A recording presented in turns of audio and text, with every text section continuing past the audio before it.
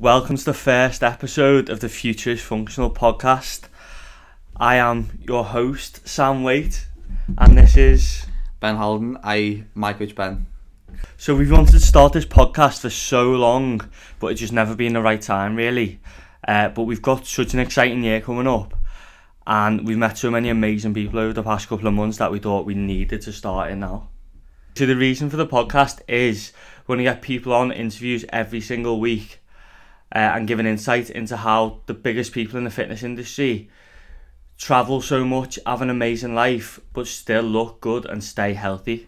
Yeah, I think partway through this podcast as well, we're going to be dropping some big news in terms of like what we're doing later in the year, and this is kind of a build up to that, and the guests along with that will be as well. So a lot of people who will be on the next couple of weeks are probably people who are working with, who are part of the team already, and kind of people who've got interesting stories, whether it's being fitness related or lifestyle related, who are going to be on and talk about their kind of journeys and their experience as well.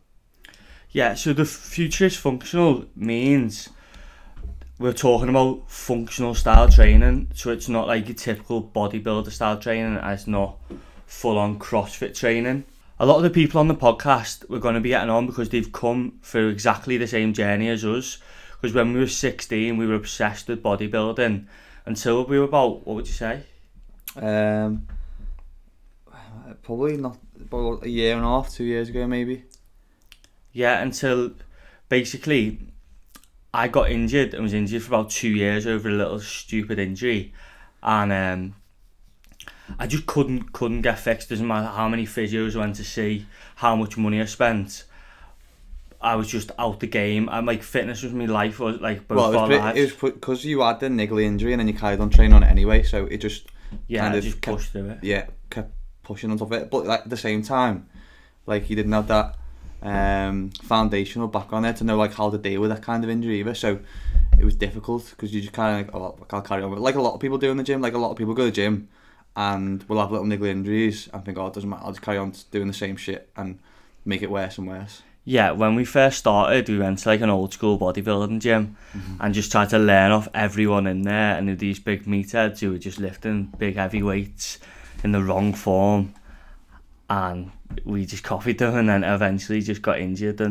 But I think that's like the same with everything. Like every gym has a person like people look up to, especially if you're a beginner. You always look up to a role model, and if that role model is doing the kind of wrong things or things that not necessarily perfect, then you're going to copy off doing that because there's nothing else that you know. They're the personal influence for you, and that's what's kind of going to set the guideline and set the path what you're going to do. So if that's wrong, you're pretty much stuck and stuck with whatever else you're doing. Yeah, so the big turning point for me was when we first found CrossFit.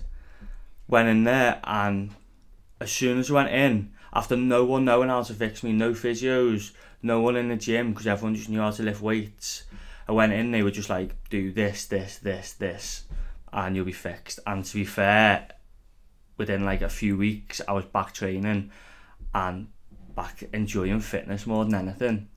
Yeah, I think that part helped a lot, because I remember we used to go to the gym, didn't we, about 5 a.m. through most last year, and even then you were following like a routine which was kind of built to build your shoulder back up more than anything, nothing to improve you like aesthetically or even performance based. It was just solely for that purpose, and I don't think even still then it kind of helped you too much in terms of your shoulder. Yeah, I'd done so much stuff that wasn't even worth doing. It was just like leading on to me joining CrossFit and just actually getting people to know how to do it.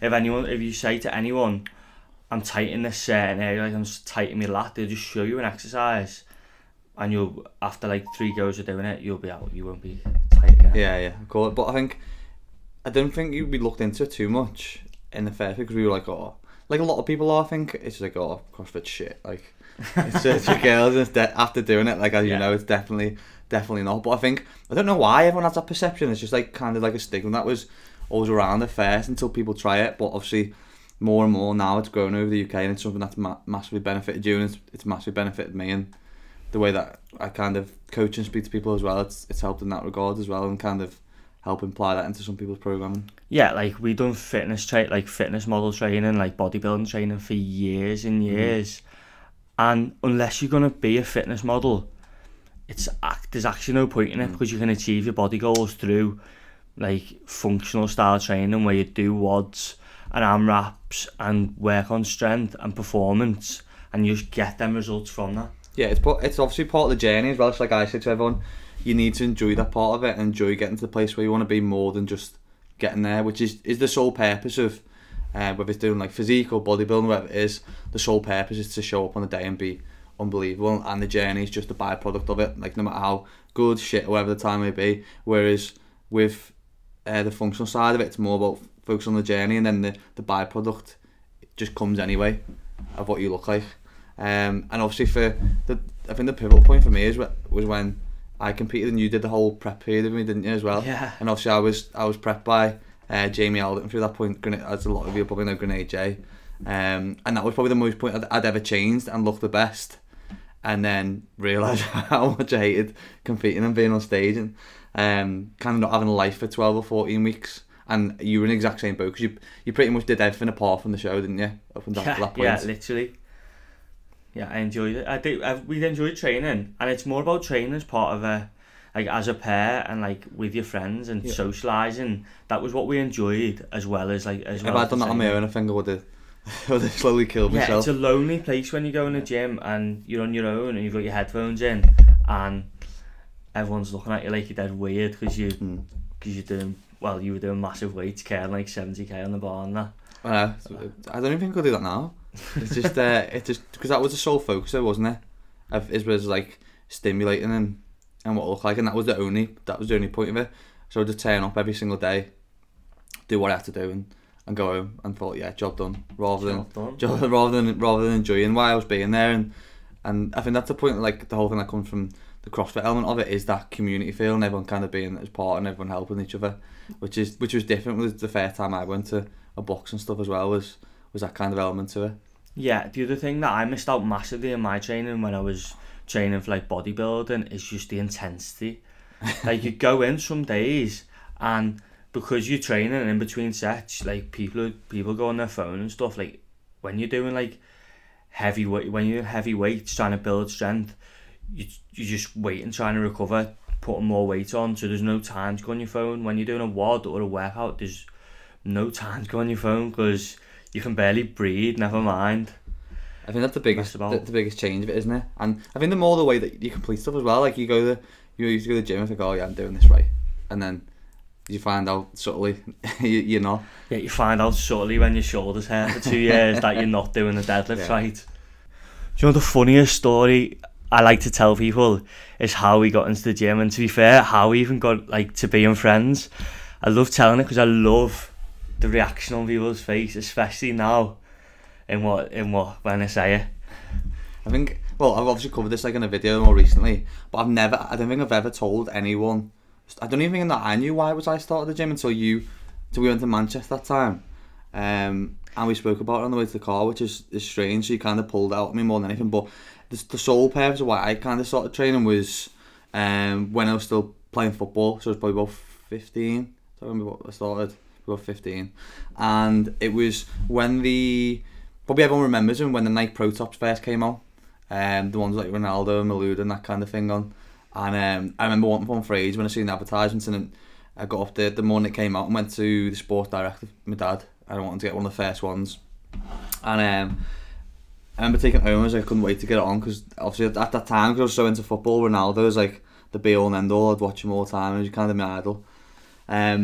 Obviously because he's quite athletic anyway, he was 2 birds 1 stone. He looked good, and he's a football player, which is what it was all about. And I remember getting home and putting it on, and I was made up when I first put it on. I couldn't wait to get out and wear it. And I went downstairs to where my family was sitting in the front room, and the first kind of thing I heard was just someone laughing when I walked in the room. And it's funny now when I say it, but at the time it was like completely demoralising. I felt like the world's biggest. Come on, what was it? What was that? And then all I heard was, you look like a bag of bones in that top. And it was, I don't want to throw her under the bus now because she's my mum and I love her. She'll kill you if she hears this. But best of, that's she was there who said it. But to this day now, this is why I've ended up doing what I love doing now. And it's kind of pushed me down an avenue that I never thought I'd go down. It was because of that comment on that day. And that day was the first time I ever considered kind of starting the gym properly. And I ran back upstairs anyway, and I took the top off and threw it in the corner of my room or in the bin, and never worn it again. Because when I looked at myself in the mirror in the bathroom, that's the first time I kind of looked at myself and thought, wow, I kind of hated the way that I looked.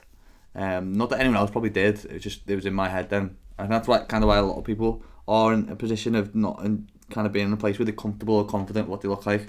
And that was for me the starting point. And then from there I kind of went into the gym, started doing bits, started getting to like a bodybuilding routine. We were training together from a younger age, and it kind of progressed into there, went into competition, and then fell out of love with it and started going directly from like the bodybuilding stuff into doing like CrossFit. And then from there I found a middle ground, which was what led into functional fitness, of kind of training the way that I wanted to, which was more performance based, with an end goal of kind of hitting targets and goals that I wanted to hit, but with also the element of looking better and looking good as well, being a byproduct of it. So I kind of was able to move into that, and it's something that I'm continuing doing today and something that I love doing. I know you're... It's all about that performance. Like, you want to go in the gym and just smash your workout and be done with it.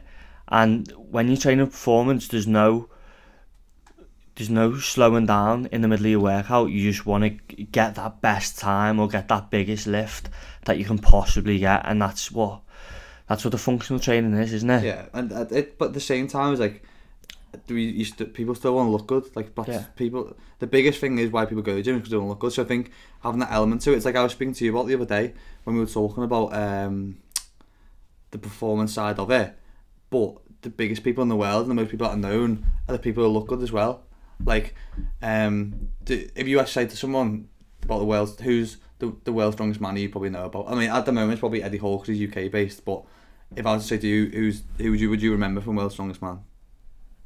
Mariusz Exactly. Everyone said the same 100%. person because he was the world's strongest man like five times, I think it was.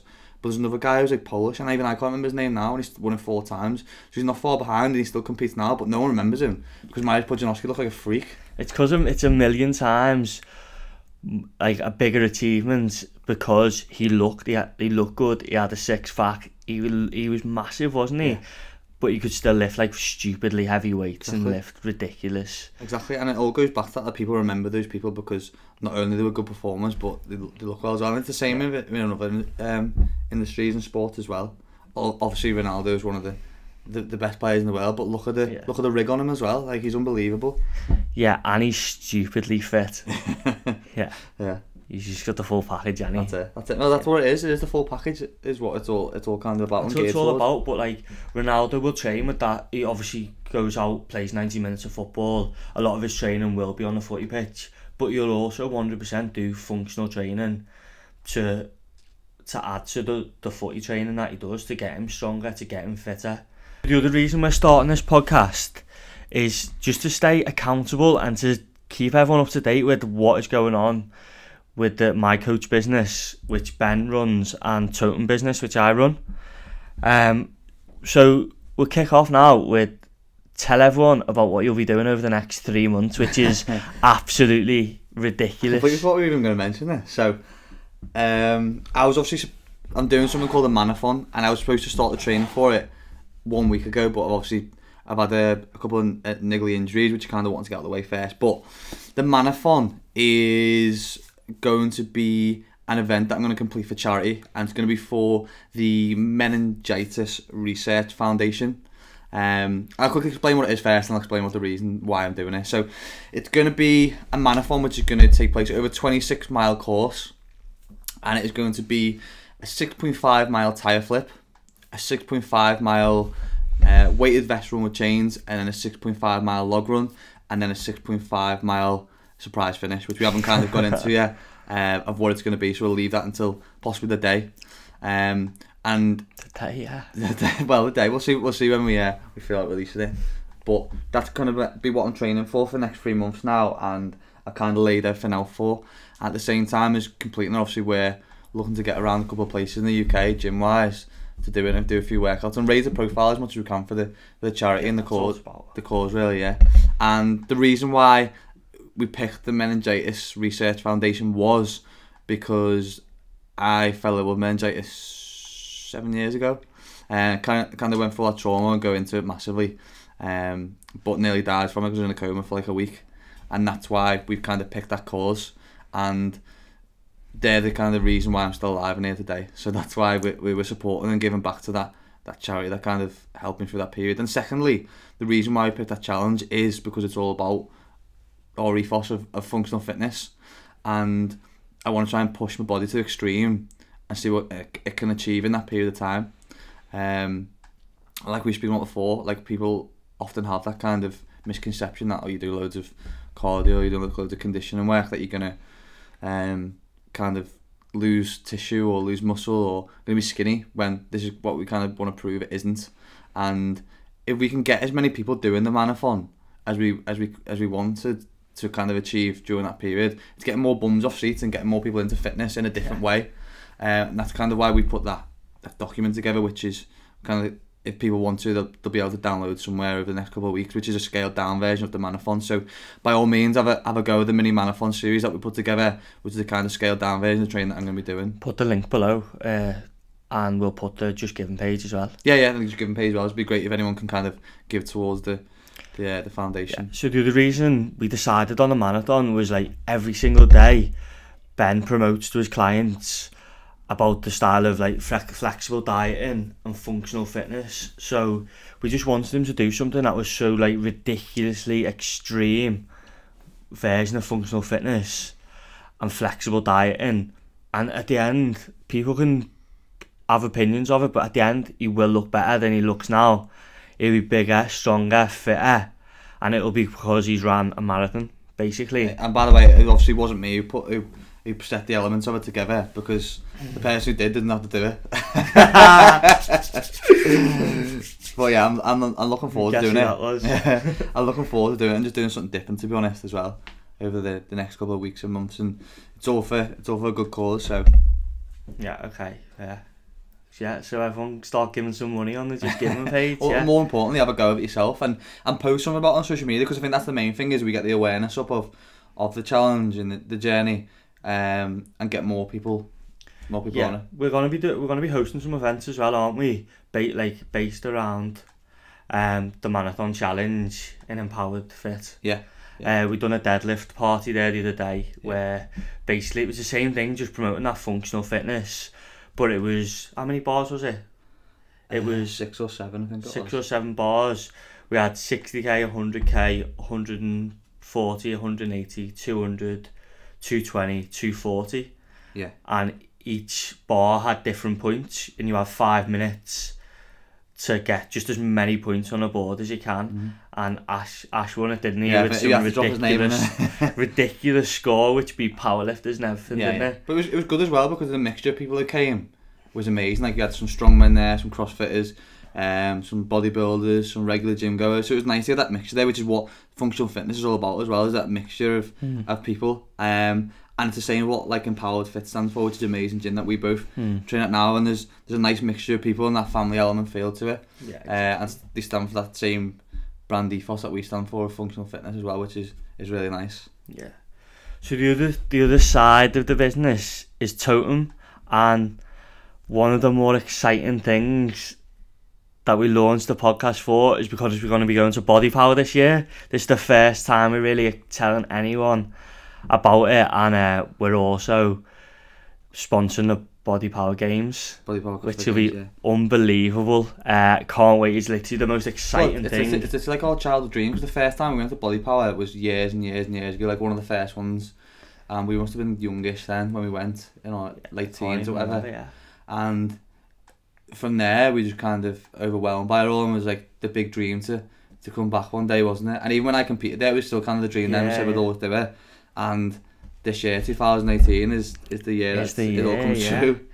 Yeah, it's so exciting, because like when we first started the business, we were just sitting on my bed and we were just talking about what we want to do with it, and literally Body Power was one of the big goals for it, wasn't it? We've got loads of stuff leading up before Body Power to get people excited for our standard Body Power. We're going to be bringing something which is like ridiculously different than what anyone else has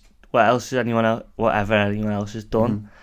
And yeah, we're just so excited. Got a few good things, haven't we? Yeah, there's a few good people who are going to be there as well, and we're working with our body power. It's going to be exciting time and stressful time as well. I'm sure building up to it. I'm sure we'll be fine. We've got like 5 months, haven't we? Like 5 months before we have to do it. So yeah, it should be good. No, it's exciting. It's literally a childhood dream, isn't it? Yeah, I think that'd be good. That element of it as well is the body power games as well, which would be really exciting. And kind of juggling between the two of them and looking over at some of the teams that because we'll be putting teams in onto the team into the games as well, the Totum teams. So it'd be good kind of watching them and see how they do within the competition aspect of it as well. Yeah, body power games we want to be as big as possible this year because it was quite big last year, wasn't it? But we want to do as much as we can. But that's just raise the profile of what it is. That's exactly what we've been talking about in terms of how we've changed and how a lot of the industry has changed in terms of it was solely a bodybuilding event.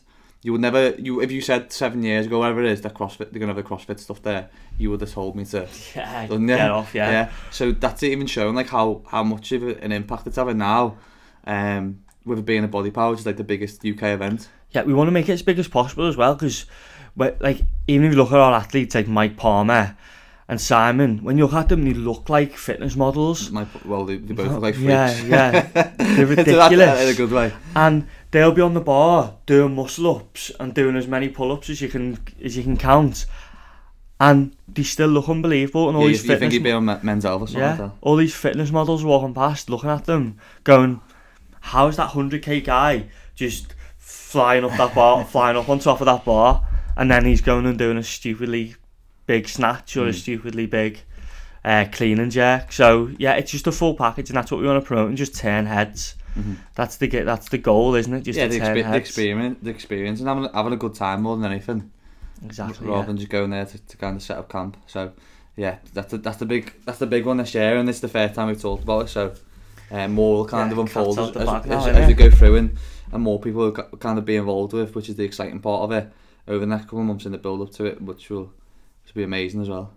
To finish up and kind of round up on our first podcast, we want to leave people with something they can take away from the podcast at the end of every single one. So we're going to be having a couple more guests as we go on over the next few weeks that we've got lined up, and basically at the end of each podcast there will be either like a link or a PDF that you can follow along and click on, and it will be a workout that has been kind of put together. Yeah, it'll be the guest's favourite workout that might be that they've done this year, might be that they've done last year, or might be a favourite workout ever. So you'll get like a load of different styles. Some might be more bodybuilding, some might be more CrossFit. Like one might be from the marathon. Yeah, just a total mix, and just for you to try something new. And just see what works for you, what you like, because everyone trains one way, and we want to try and give people that exposure to train to what suits them, not just what they think is the norm. Try different stuff. I think for some of the people that are on as well, some of the guests that we got on the next couple of weeks, and some of the workouts that they're probably put together, you might want to like have a care package and for afterwards. yeah. So you're only doing one workout that week. Yeah. Some of them are going to extreme. But I think it gives you something to kind of have a go of and something different.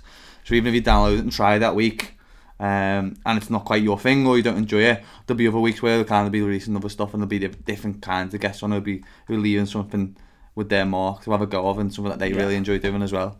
Okay. I think that's kind of what it's all about, is trying and being versatile and varied with stuff. Yeah, so our next podcast, you'll find it on Instagram Live next Wednesday. So it'll be an Instagram Live. That is the uncut version, and then it will be uploaded on the Sunday, and that'll be the cut version. So if you want to see who our new guest is first and get the uncut version, get on Instagram Live. But if not, listen Sunday.